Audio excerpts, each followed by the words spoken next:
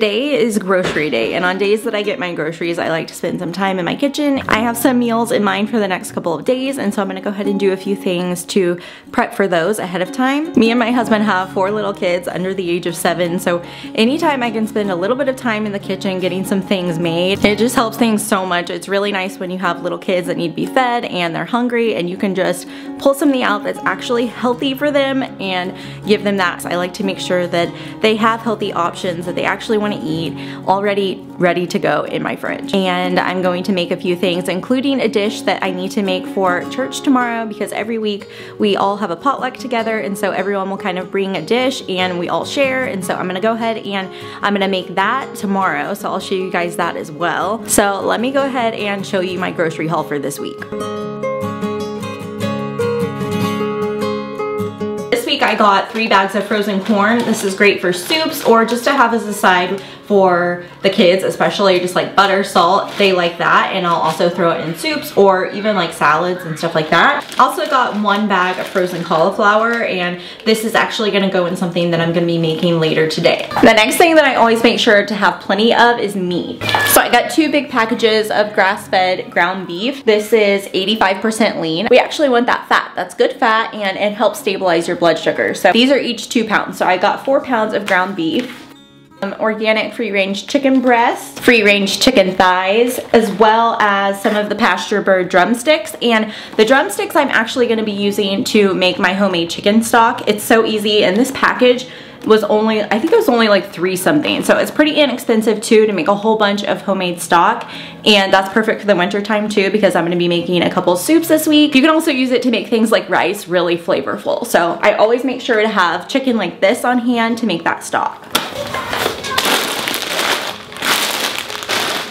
Another thing I like to do is I like to just take all the meat that I buy at the store that week and I just put it in the fridge for now, and then maybe today or tomorrow I'll go through and kind of plan out maybe some ideas that I have for the week. I'll leave the meat in there, and then I'll just freeze what I don't plan on using. So I'll kind of do a little bit of meal planning after I get all the groceries, think about what I want to make, and then I'll freeze whatever I'm not going to be using in the next like 3 days, and everything else will stay in the fridge, usually in like a little dish or something like that. That way it's not like, you know, running raw meat juice everywhere. So that's a good tip, is just put it all in the fridge. Don't go straight to the freezer. Put it in the fridge first and then plan it out what you want to do for the week. And of course, with little kids in the house, I have to have a ton of milk. So I just buy this kind. I do prefer the 100% grass-fed milk, but it's like twice the price right now. So I'm going with this instead. And it's still organic. It's still pasture raised. And so I get about 3 half gallons of that for the week, and that will usually last us. And then I also got 2 things of sour cream just because I need 1 for a recipe, and then the other one I'll just have on hand for whatever we want it for. My favorite coconut yogurt. This is really good. I've been eating a ton of this lately. I also love this one, and my kids love it too. This is the Strauss brand, just organic regular yogurt. And yeah, so that's it for dairy. Oh, actually one more thing. I picked up one of these chocolate milks because my kids love chocolate milk, but I don't really like to buy the ones that are like 2% or 1% or low-fat chocolate milks. And I like this one in particular because it's organic and it's whole milk, chocolate milk from grass-fed cows, and it's a low temperature pasteurized, so it's closer to raw milk. So I bought them 1 little thing of this, and I'll kind of dilute it with some regular whole milk, and they'll have that as a little treat. And in case you guys are wondering, I don't have eggs in my grocery haul today, and that is because I get our eggs from my mom. She lives about 10 minutes away from us, and she has, I don't even know, maybe like 30, 40 chickens, and so we get all of our eggs from her, so I always have a ton of these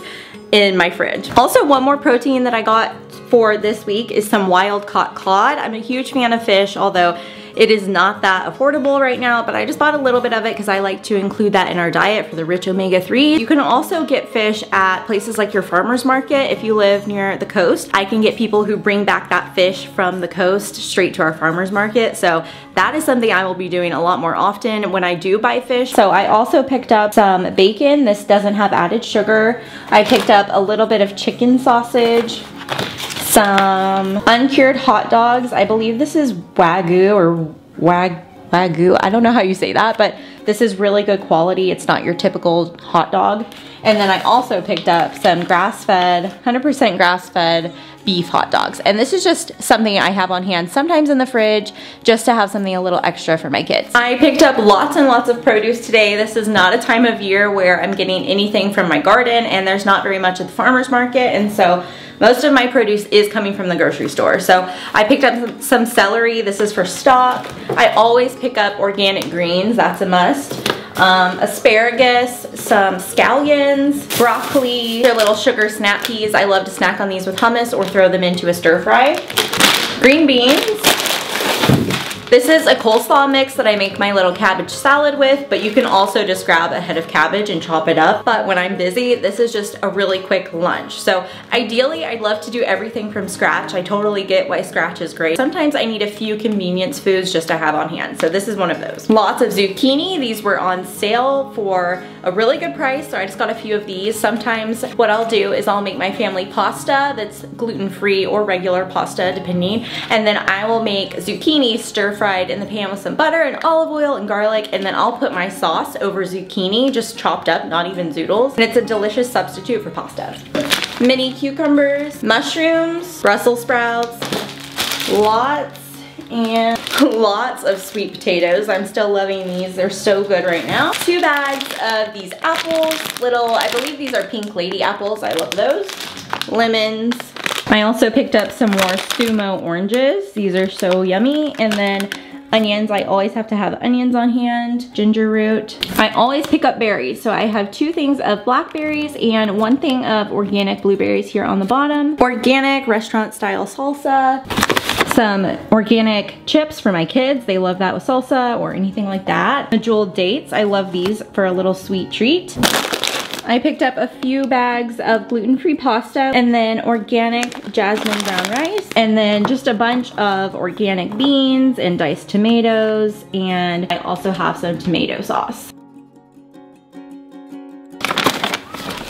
As you guys see, my kitchen is pretty small and it actually doesn't have a pantry in it, and so I have put this little cabinet. It's kind of in my living room area off of the dining room, and when I get home from doing my groceries, I usually try to put everything away. Even if my pantry's not perfectly organized, I'll just take a few minutes and I'll kind of straighten it up, put like things together just so that it's not so overwhelming. But I never have a perfect pantry, and yet I still am able to cook delicious homemade meals for my family all the time. So if yours is like that too, don't worry about it. It doesn't have to be perfect. It works, and that's what matters.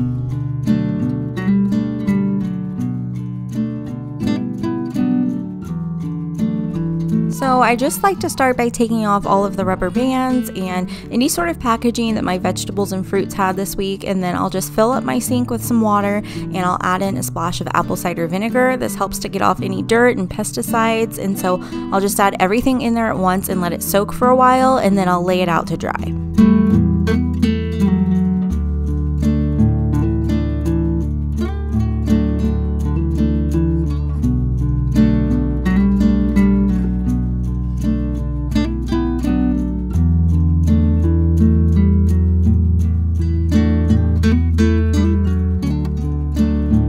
Since I don't like keeping a lot of snacks in the house for the kids, one thing I love to have is always having big bowls of fruit on my counter. This is great for snacks because we see it, we know it's there, and if they're hungry, they can just reach and grab something, and I think it's just a really foolproof way to make snacking a lot more healthy. Now while I'm in the kitchen, I'm gonna go ahead and get dinner started, and tonight I'm making a cauliflower chicken Alfredo. So I make it using cauliflower rice that you can get frozen, so it's super simple and super quick. So I'm just taking some chicken and I'm just seasoning it with what I call like my house seasoning, which is just salt, pepper, garlic powder. You can do onion powder too. And then I'm just gonna put some olive oil in my skillet and get that cooking and searing on both sides. It doesn't even have to be perfectly cooked through all the way because we're gonna end up putting this in the oven to bake it.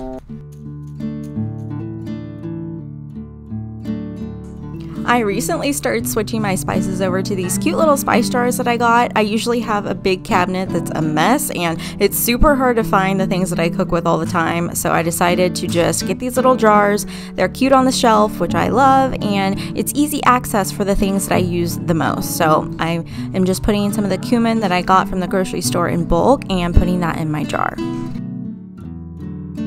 And this is just real mom life here. My daughter is 16 months old and she wanted me to hold her this day while I was doing this. So this is how it goes. It took me twice as long to take all the vegetables out of the sink, but when your baby wants to be held, you just hold them. And so she's sitting here eating an apple while I do it. And if I can do it, so can you.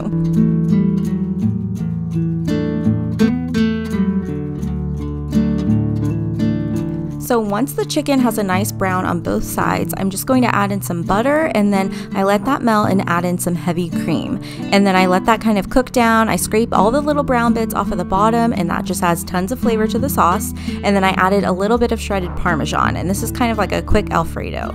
And then I just add in my cauliflower rice. It's actually still frozen. I don't even defrost it. I just kind of let it defrost in the pan. And then I'll cut up the chicken into bite-sized little bits, or you could slice it up, whatever you want to do, and then just add that back in and coat it in the sauce.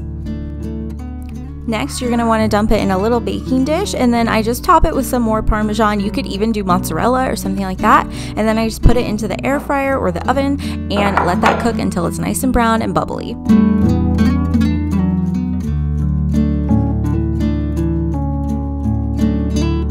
Now I'm just getting my homemade chicken stock started, and all I do for this is I put carrots, celery, onion, garlic, and I leave everything with the peel on and everything. I just chop it up a little bit and throw it in my Instant Pot and top it with my filtered water from the Berkey, and then I'll just add in some little drumsticks like I showed you guys earlier in the grocery haul, and we'll just let this cook overnight. Sometimes I'll go even like 30 hours, just leave it on there on slow cook, and I'll press it again if I run out of time. And that's actually what happened to me this week. I was busy, it was the weekend, and so I just didn't get to it. So either I'll just press that button again and let it cook longer, or I'll take the pot out and put it in the fridge, and then I can come back and put it in the pot and warm it again before I strain it out, so it's easy to strain. Something I like to do for my vegetables like green onions or asparagus is just put them in a little bit of water, and this keeps them fresh for a lot longer. And you can also do that with herbs like parsley or cilantro. It works really well to extend the life and keep it fresh. Once my cauliflower chicken Alfredo is done cooking, I just like to top it with a little bit of scallions. I think it adds a really good flavor, and it's as simple as that.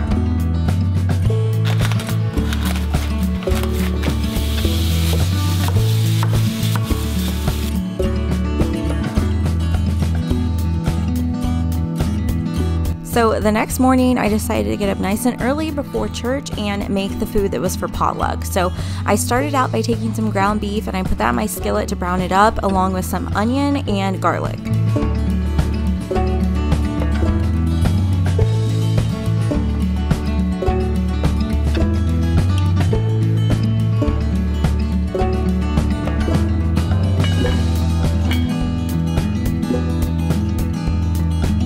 I always like to add my garlic in at the end so it doesn't burn, so I added that in right at the end along with my mushrooms to get those kind of cooking down, and then I added some gluten-free pasta into my stock pot with plenty of salt.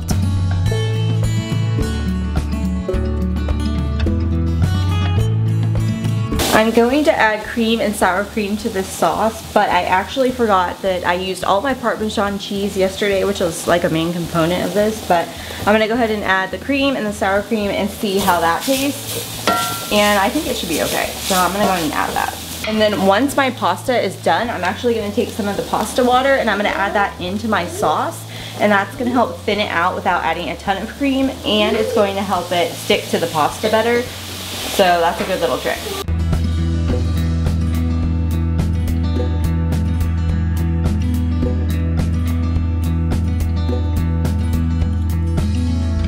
So after I added in my cream and sour cream, I just wanted to thin it out a little bit, so I added some of that pasta water, and it's also going to help our pasta stick in the sauce and the sauce stick to the noodles, I guess. That's kind of what I'm saying here. So I always make sure before I dump out my pasta that I save and reserve some of that pasta water in case I need to use it in the sauce.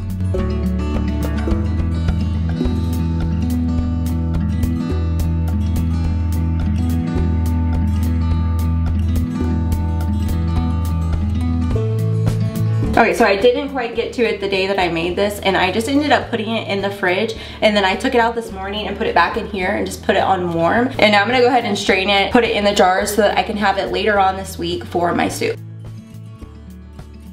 Making my own homemade stocks and broth is really something that I've gotten into this winter. It's so easy to do, and it really is something that I always want to have on hand in my fridge. I think it tastes really good, and it's so nourishing for you and hydrating, which I love. It's great for your skin and everything this time of year.